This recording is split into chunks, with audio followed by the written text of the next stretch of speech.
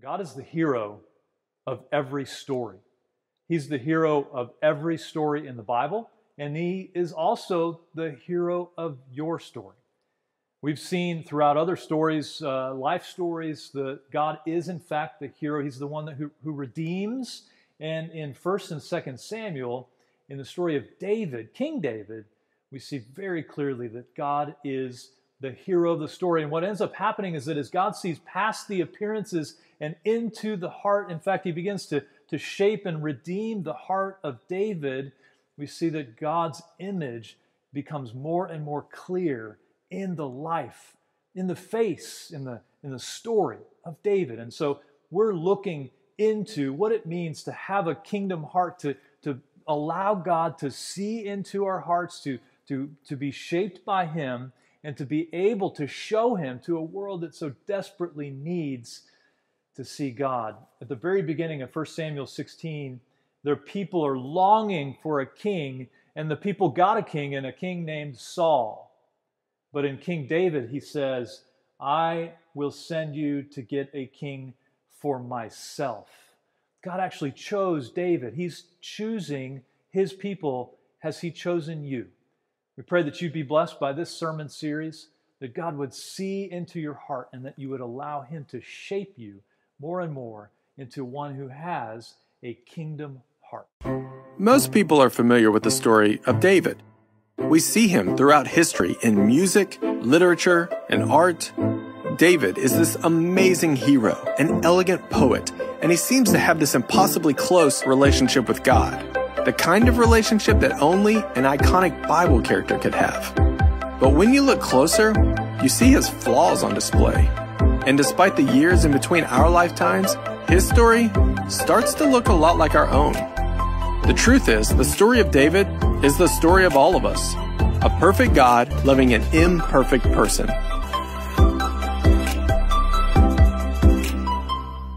Well, good morning, everybody. Please open your Bibles, turn on your Bibles to 1 Samuel 24. And on behalf of all of us, we want to thank our worship leaders today for leading us well as we've been singing to Jesus. It's also fun to look around and see students back from the Edge Conference up at Covenant College. Looking forward to hearing all the great stories. Talk to Josh afterwards, and he'll keep you well informed. Well, 1 Samuel 24. Let's stand for the reading of God's Word.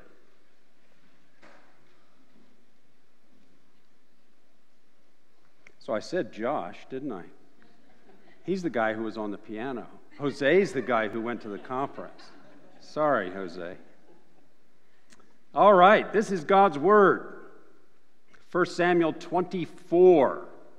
Let's hear God's Word. 1 Samuel 24. When Saul returned from following the Philistines, he was told, behold, David is in the wilderness of En-Gedi. Then Saul took 3,000 chosen men out of all Israel and went to seek David and his men in front of the wild goats' rocks.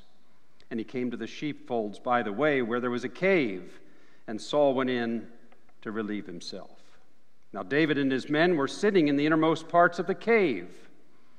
And the men of David said to him, Here is the day of which the Lord said to you, Behold, I will give your enemy into your hand, and you shall do to him as it shall seem good to you. So David arose and stealthily cut off a corner of Saul's robe. And afterwards, David's heart struck him, because he had cut off a corner of Saul's robe. He said to his men, The Lord forbid that I should do this thing to my Lord, the Lord's anointed, to put out my hand against him, seeing he is the Lord's anointed. So David persuaded his men with these words and did not permit them to attack Saul. And Saul rose and left the cave and went on his way. Afterward, David also arose and went out of the cave and called after Saul, My Lord the king. And when Saul looked behind him, David bowed with his face to the earth and paid homage. And David said to Saul, Why do you listen to the words of men who say, Behold, David seeks your harm. Behold, this day your eyes have seen. how the Lord gave you today into my hand in the cave, and some told me to kill you, but I spared you. I said, I will not put out my hand against my Lord, for he is the Lord's anointed. See, my father, see the corner of your robe in my hand. By the fact that I cut off the corner of your robe and did not kill you, you may know and see that there is no wrong or treason in my hands. I have not sinned against you, though you hunt my life to take it. May the Lord judge between me and you. May the Lord avenge me against you. But my hand shall not be against you. As the proverb of the ancients says, out of the wicked comes wickedness. But my hand shall not be against you. After whom has the king of Israel come out? After whom do you pursue? After a dead dog? After a flea? May the Lord therefore be judge and give sentence between me and you, and see to it, and plead my cause, and deliver me from your hand. May God add his blessing to this reading of his holy word. You may be seated. Well, as you can see there in verse 2, our story takes place in a place called Wild Goats Rocks. Wild Goats Rocks. You know, can you imagine if you had some money and you wanted to open a cafe on Marco Island? I mean, there's a name for you, right? Wild Goats Rocks Cafe. It sounds right. Now, this story that I read to you is a true story, but it is a story that can change your life, because it's a story that helps you and helps me see what Jesus is really like. You see, with 1 Samuel 24, we find David and his men hiding in the back of a large cave in Wild Goats Rocks. It was a place of fresh water, and still is to this day. Limestone cliffs dotted with all sizes of caves. David has been anointed to be the king. But the current king, King Saul, won't get out of the way. He's not ready to let go of the throne. In fact, he'd prefer to see David dead, not alive. Saul and David are enemies. So Saul comes out.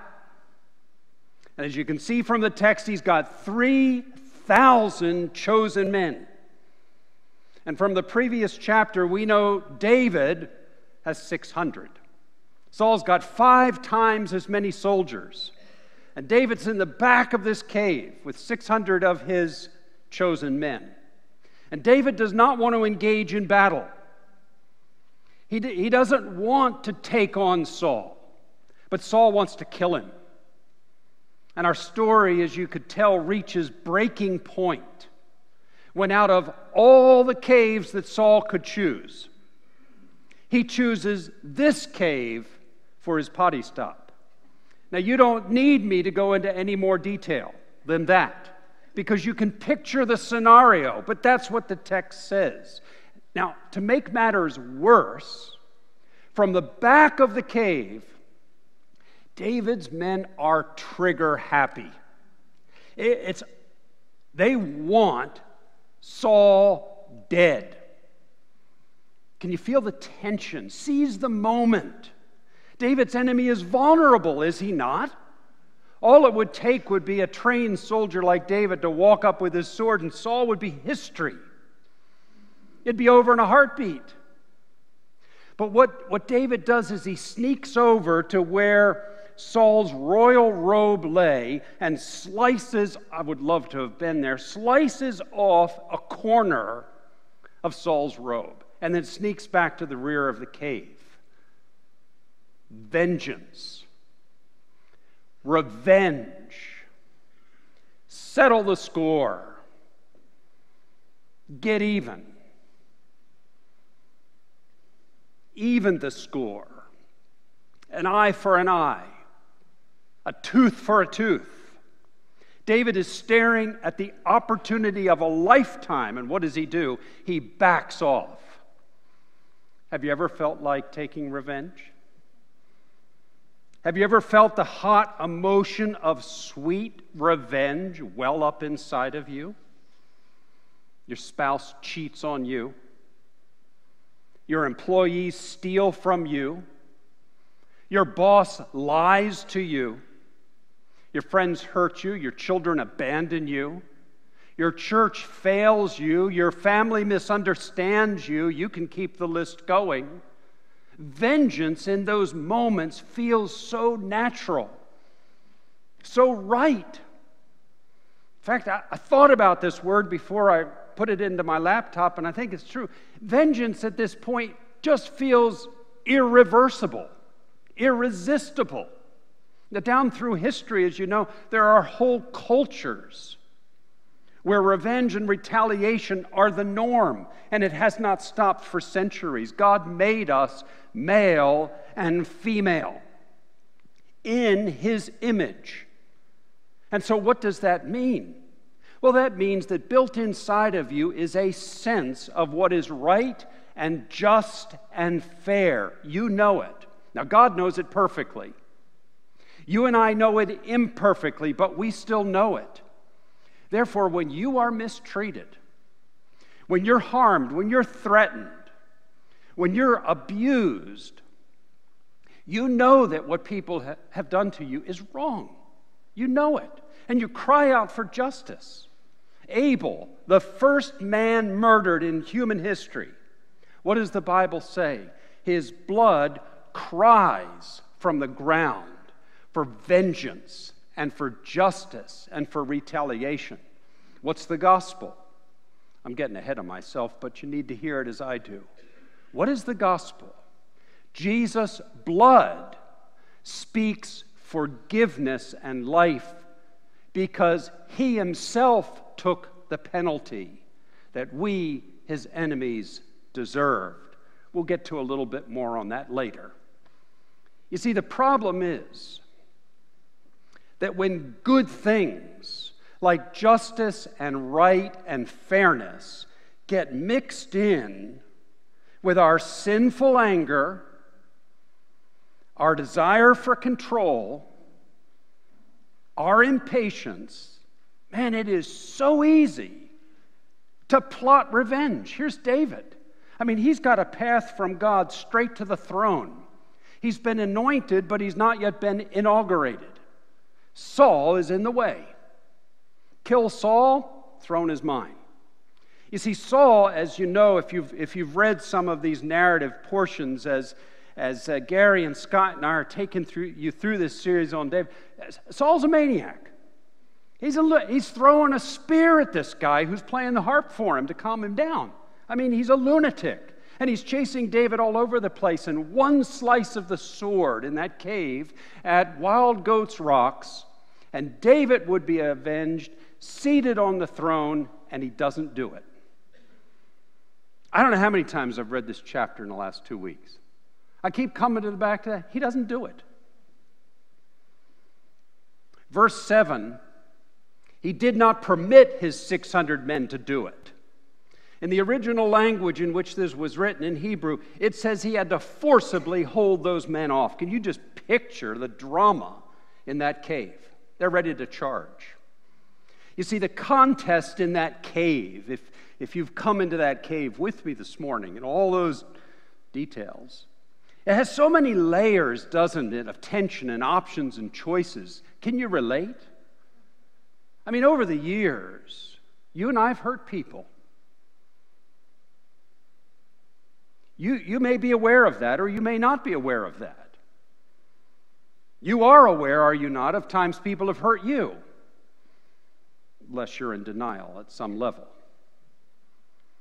Being a pastor, I can tell you without exaggeration that I hear dozens of stories every year of people who've been hurt in small ways and in huge ways, and quite often in ways that I never thought possible. Look at David. David never asked for this role in life. He was just out shepherding sheep. And God said, you're going to be the king. And then you've got Saul in the way. God appointed him king, and now David's running for his life. You know, the problem with revenge, Daniel Craig, if you're Bond fanatics, 007, Daniel Craig said this: revenge doesn't stop. That is so true. In fact, revenge is usually excessive. Rarely is it a tooth for a tooth. It's a tooth for a whole mouth. Douglas Horton said, while seeking revenge, dig 2 graves. One for yourself. You see, you know what an escalator is. Revenge puts you on an escalator to increasing pain for all parties involved. You know what I'm talking about? David chooses to not get on the escalator. Can you think of times that you have gotten on the vengeance escalator? Have you repented of those times? Can you think of times, praise God, the Holy Spirit helped you not to get on the vengeance escalator? I can think of times I got on and then he got me off before it was too late. Now, so what David does, and I can't even quite feel all the drama of what this must have been like. But Saul exits the cave, goes back down where his 3,000 men are, and David comes to the mouth of the cave.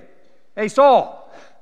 Holds up the piece of robe. I mean, can you imagine the drama of this? And David then delivers what I'm going to call one of the greatest speeches in all of history. You could just read this time after time after time, 10 through 14. Let me just give you some snippets to remind you. 10. He's hollering out at Saul, hey, behold, this day your eyes have seen how the Lord gave you today into my hand in the cave, and people told me to kill you, I spared you. Or how about verse 12? May the Lord judge between me and you, and may the Lord avenge me against you, but my hand not against you. How about 14? After whom has the king of Israel come out?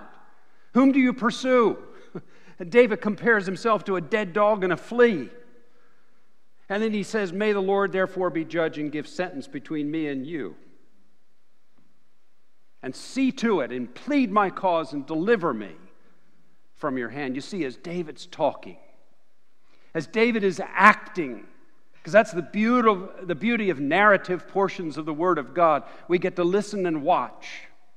And so as David talks, as David acts, we get to see Jesus. Jesus committed. He committed no sin. Neither was deceit found in his mouth. When he was reviled, he did not revile in return. When he suffered, he did not threaten.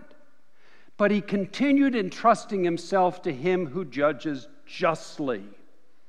It's as if when Peter wrote those words, he'd had 1 Samuel 24 for his quiet time.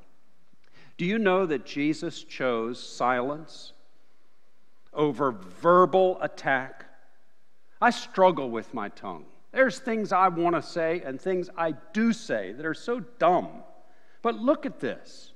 Now, Jesus stood before the governor, and the governor asked him, are you the king of the Jews? And Jesus said, you've said so. That's all he said. You've said so. But when he was accused by the chief priests and elders, he gave no answer. When Pilate said to him, do you not hear how many things they testify against you? But Jesus gave him no answer, not even to a single charge. And the governor was greatly amazed. You see, David's appeal to Saul, as I said, is one of the greatest, if not one of the most humble speeches ever given. And so we get to see Jesus in David's reactions at wild goats' rocks. Jesus chose trust over taking shortcuts. I tell you, Satan offered him some very appealing options, and Jesus didn't take them. Jesus rejected vengeance. David knew he was getting the throne, and he could have taken things right now and sped things along a little bit. But he entrusted himself to God. He waited for God to give him what God had in store for him instead of taking things into his own hands. Do you do that? Can you wait for God to give you what he has for you? Can you do that? Will you do that? Why aren't you doing that? When will you start doing that? Maybe you're already doing that. Jesus chose suffering over personal comfort. He chose waiting over paying back evil for evil. He laid down his life for whom? Us, his enemies. Instead of wiping us out, he waited until the kingship of the world was given to him by his Father instead of taking things into his own hand. You know what sin is, don't you? Sin is taking the place of God. Sin means I'm going to take everything into my own hands instead of placing everything in God's hands, even judgment and retribution. So do you see how faith works and why it's so powerful? Faith is effective because it radically changes your behavior and my behavior. Instead of doing what comes naturally, instead of doing what comes even sinfully, faith steers me in a much better direction. David chose humility and suffering over pride and conquest. So a couple of applications for you. First one is this. Suffering gives birth to strong prayers. Strong prayers. Don't you love it when you walk up to somebody and you say, hey, what out of the 66 books of the Bible, what's your favorite one? And I bet if I opened it up to the floor right now, we might get this book or that book, but inevitably the majority would be what book? Psalms. Everybody loves the Psalms. But you know, in some ways that's unusual. Because what gave birth to the Psalms? Ease, comfort, pleasure, everything going great, perfect day? No, pain and suffering and hardship. That's what gave birth to the book of Psalms. And there's two Psalms in particular that David wrote because of this cave contest. You can read them this afternoon if you'd like. Psalm 57 is a really good one. Psalm 57, when he was fleeing from Saul and he's in the back of the cave, listen to how strong this prayer is. Psalm 57, be merciful to me, O God, be merciful to me, for in you my soul takes refuge. In the shadow of your wings I take refuge till the storms of destruction pass by. I cry out to God Most High, to God who fulfills his purpose for me. You could never pray that way if everything's just going wonderfully. But when it's tough, man, you can pray some hard prayers. How about 142? So it's, for your notes, Psalm 57 and 142 arise out of this cave story. Psalm 142, with my voice I cry out to the Lord. With my voice I plead for mercy from the Lord. I pour out my complaint before him. I tell my trouble before him. When my spirit, well, I'm getting ahead of myself, but isn't it wonderful? I've had to visit somebody 3 times this week in the ICU. Now, that's not a fun place to be for anybody, especially if you're the one in bed.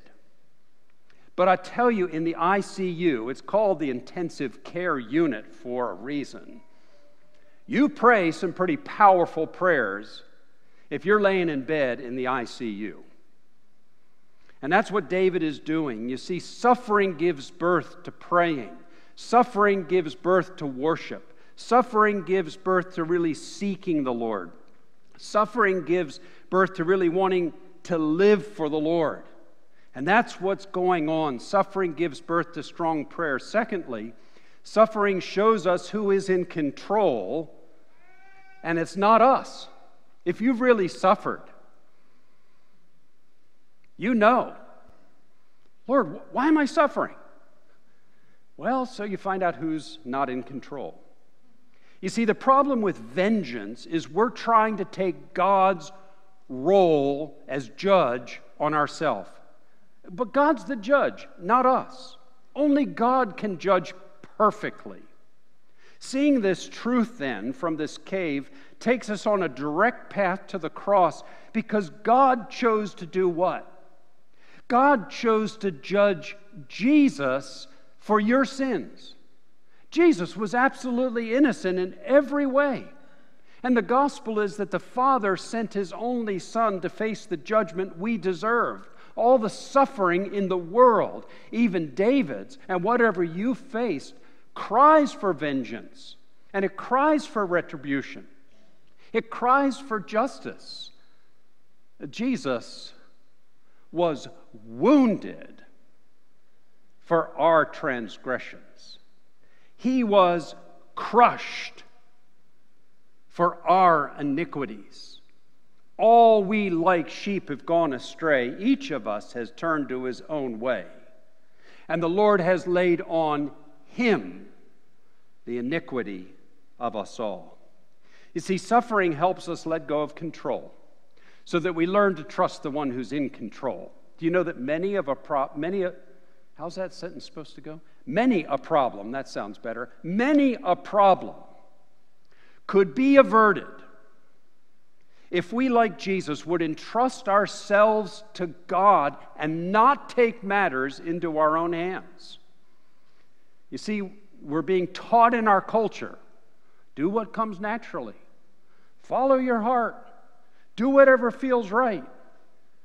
That's rubbish. It's dangerous. If David had done that in the cave, Saul's head would be rolling out of the entrance of that place.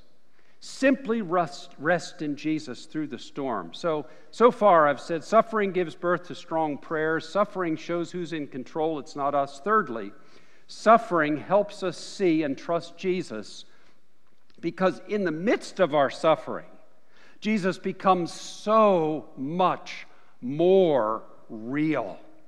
Isn't it amazing that the shocking fact of the Christian faith, and it's the only religion in the world that has this right, our star player, the most important figure in the equation, suffers the most. That's the brilliance of Christianity. Jesus gave it all up for us. He becomes so much more real to us in our suffering when we realize He suffered the most. And so He can come along and carry us through it all. So I want you to see then that this episode at Wild Goats Rocks is your story. It's my story. Go home and read it this afternoon, and you'll say, wow, I didn't know my story was way back in the Old Testament. You see, we were enemies of God. And Jesus, the son of David, died for the ungodly, God's very enemies. When we deserved death, we got life. When we deserved condemnation, we got forgiveness. When we deserved to be abandoned forever, we got taken on as God's very own children. Jesus, the King of Kings, died for His enemies. He loved us while we were still His enemies. And He made us His friends. And what does He do? He comes and tells us the hardest thing in the world. Go and love your enemies. You say, wait a minute. I'm not doing that. He did it. That's exactly what Jesus did on the grandest scale possible, and David shows us what it looks like. Have you placed your trust in Jesus? Have you personally and individually placed your trust in Jesus? That's easy for me to ask because that's a preview of saying something hard. If you have not yet placed your trust in Jesus, you are still an enemy of God. And I would not recommend that as a good place to be. You see, David's experience in that cave helps us see Jesus. Do you see Jesus? Do you see how wonderful he is? Do you see that while we were yet enemies of God, God sent his own Son to die for us? Do you see that Jesus humbled himself, even to the point of death, even though he never did anything deserving of death? So the farmer's out on his tractor. It's planting season.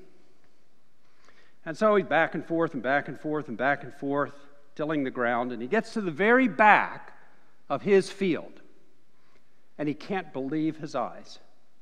There in the back of his field is a massive pile of garbage. Broken equipment, household trash, smelly garbage piled up. Gets off his tractor, walks over, cannot believe his eyes. It appears from the tracks that somebody has backed a pickup truck to the back of his field and shoveled out all their garbage on his property. Well, he has no choice but to go back to the barn and get his own pickup truck, come back, take a shovel, and put everything on his own pickup truck so that he can continue to plow his field. As he's doing so, though, he finds the corner of an envelope. And it catches his eye. He picks it up, and sure enough, there's the full name and address of one of his neighbor farmers 4 miles down the road. And he starts smiling. So he loads the rest of the garbage in the back of his pickup truck, drives back home, and during the week continues to add to it. Broken equipment from his barn, trash out of the house, you name it. Back of the pickup truck is overflowing. And he waits till the dark of night. And he drives 4 miles down the road, backs up to his neighbor's, you get it, dumps it all out, pulls out, rolls the window down, turns the radio up. He felt so good. Sweet revenge was unbelievable. Now, can you imagine how this thing would have continued to escalate month after month? That is not what God did to us. Instead of paying us back for our sins, instead of giving me, you, what we deserve, his righteous revenge, he dumped all of his justice on Jesus, restoring us from being his enemies to being his friends. That's the gospel that changes everything. Let's pray. Our Father, when people do evil toward us, help us to do good toward them. God, we ask that you would keep us from repaying evil for evil. God, keep us from all of our own tendencies to even think or desire evil, or to think unkind things about others. God, we pray that in our thoughts and our desires, our words and our actions, that you would help us to be completely Christ-like, even willing to do good to those who do evil. And then, Lord, we ask that so we get to see more of the depth of your love for us in Jesus, who took our sin, who took our evil in our place, that we might truly be saved. In Jesus' name, amen.